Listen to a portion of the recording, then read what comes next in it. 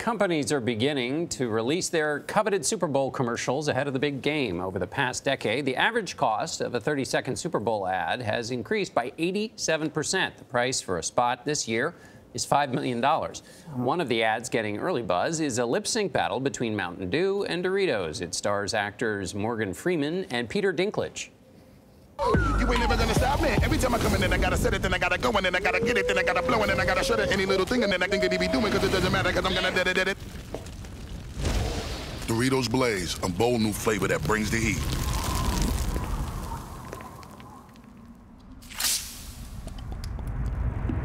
Quiet!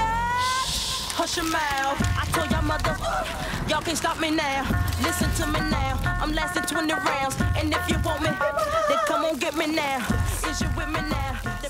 Jeanine Poggi is a media reporter at Advertising Age. Good morning. Good morning. Why did they release these early? I guess so we can have this conversation we're having now. Yeah, they really want to get as much publicity for the ads as possible. As you said, you know, the prices have just gone up. It costs $5 million for a 30-second spot in the ad. So they're really want to put as much publicity behind these as possible. So they pre-release a lot of these. And the theme, there's been some political ads. Is that something you're expecting to see again this year, or does that turn out, you know, getting consumers kind of irritated? Yeah, I think most of the ads will be more lighthearted and funny. A lot of the advertisers are going to steer clear of talking about politics or social issues. I think for the most part, we're going to see humor play out. Groupon is coming back for the first time since, I think you said 2011. Yeah. They can thank Tiffany Haddish for that, right? Yeah, great story. Yeah, well, let's take a look at the ad first, and then you can tell us a backstory, because it's good.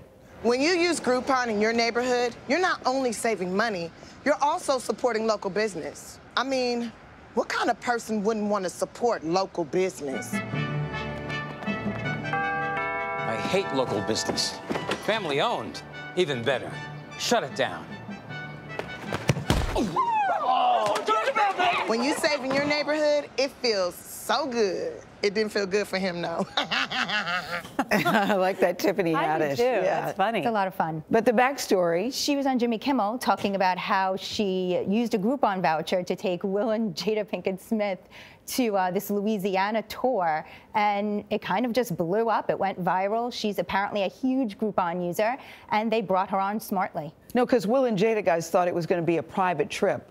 So when they came and all those people were there, they said, why are all these people here? And she said, it's Groupon. And they said, what is that? That's why I think it's genius that they put them together. Very smart. Yeah. M&M's making a return to the Super Bowl 3-year hiatus and starring Danny DeVito. Let's take a look.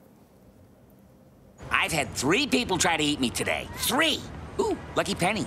Anyway, sometimes I wish I were human. Whoa! Look at me! I'm human! Do you want to eat me? No. Do you want to eat me? No, thanks. No? Would you like to eat me?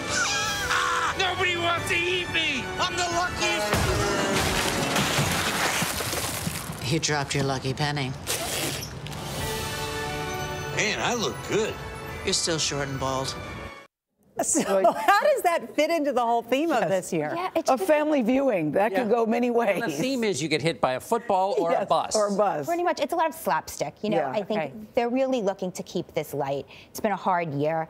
They don't want to lean into a lot of the issues that we're talking about and seeing in the news every day. They want to just keep it a fun conversation for during the Super Bowl. In the past, there's been a big gap between men ads and women ads. Do you think, given the climate, that things will be different this year? Because I think most people think, of course, more men watch football than women. Well, you would think that. Yeah. Last year, it was just under 49% female that watched the Super Bowl. So there's a huge, huge female audience, yet the ads still are heavily skewed male, both in the context and the people that are starring in the ads themselves. You know, last year we took a look. There were 61 men in featured roles and 23 women. And it doesn't look like that's going to change much this year. Yeah, I like the point that a lot of women watch football. I think Absolutely. that's a really important point to make. Absolutely.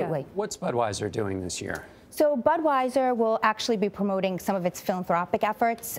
It's bringing water to areas hit by natural disasters. So instead of a commercial featuring the Clydesdales, which is what they typically have done, they are promoting their philanthropic efforts. But I like the Clydesdales. They will. Especially when they add the puppies. So this morning we just found out that the Clydesdales will actually be in a 5-second bumper ad for a live feed of the Clydesdales that you can then go watch online. So they're not getting rid of them apparently entirely. Good. Good, good. Right. But who had to deliver that news to the Clydesdales? You just in a bumper this year, guys. I know. Might have been a little traumatic for them, John. Yeah. Thank you very much, Jeanine. Yeah, great to see you. Looking forward to Sunday.